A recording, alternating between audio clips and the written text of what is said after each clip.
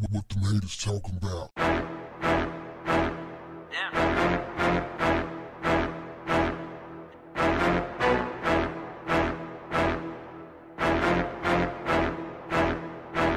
What's up, family? On Saturday, July 4th, the nation's Independence Day, an armed group of black militia members marched through Georgia's Stone Mountain Park, calling for the removal of one of the nation's most known Confederate monuments. The INFACT, also known as the Not Fucking Around Coalition, is staying true to its name and going viral while doing it. The armed, predominantly black militia group marched through Georgia's Stone Mountain Park for the July 4th holiday and outright challenged the KKK.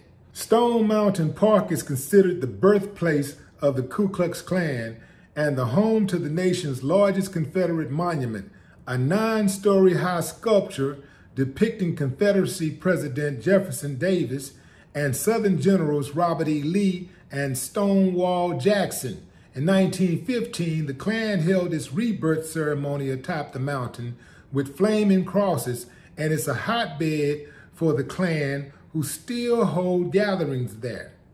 With that in mind, the armed group marched on the location to make a statement and invoke their Second Amendment rights. "I want the heart of the Ku Klux Klan to hear me no matter where the fuck you are," said an NFAC member in a video. "I'm in your house. Where you at? You made a threat. We don't threaten." What y'all think about that? Klansmen? Klansmen enthusiasts? Where y'all at? Y'all ready? I doubt it. Here's why I say I doubt it. See, y'all don't strike unless you have a clear-cut advantage, i.e. size, numbers, or weaponry. This is how they operate. Look at the police. That's what they do. That's the only time they move. When somebody got them outmatched, they ducking and diving and running. They won't roll up on you when you're ready for it. They only roll when they feel like they got an easy win. This is the way they operate. This is why so many Klan members, these racists, are joining the police department, because they know they can't do nothing head up. They whack, they weak, they're cowards. So they hide behind the shield. They go get the uniform on, and now all of a sudden, they're their grandpappy all over again. That's what they're doing. When they go to join the police force, they're trying to reincarnate their grandpappies. That's what that's about. Ironically, not one police officer on the scene, couldn't see one cop. Oh, they knew they were there. You better believe the phone was ringing off the hook. Oh, they out here. They got Negroes out here. Man, there's a bunch of them. Ooh, one of them had 2 guns. Oh, Lord. Some women out here with guns, too. Oh, good Lord. We're not used to the blacks standing up for themselves and invoking their Second Amendment rights. We're not used to that. What should we do? Click. And they ain't trying to get in the middle of that. They don't want no smoke, man. When you ready for it, they don't want no smoke.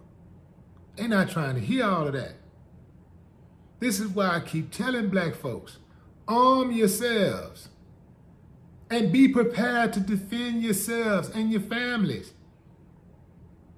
You want it to stop? That's how you stop it. It's the American way.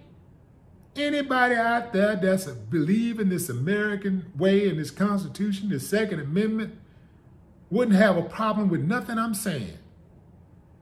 Because I'm talking about the first law of nature is what? Self-preservation.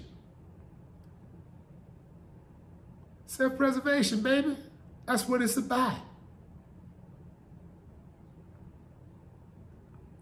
More people, more militias in every single state, in every single city, really, especially all of the metropolitan cities. There's no excuse why there shouldn't be a black militia in every single major city in America and secondary cities, from smaller markets. We need them because that's really where the Klans hide at. They're more comfortable in those little small towns. That's where they really get down at.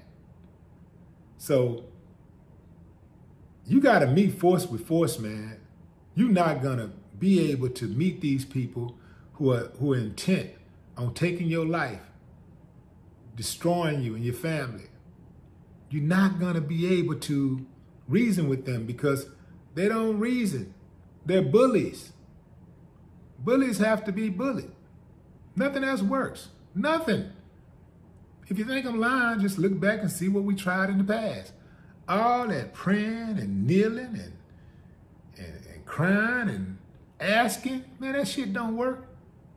It don't work at all. Force respects force and nothing else.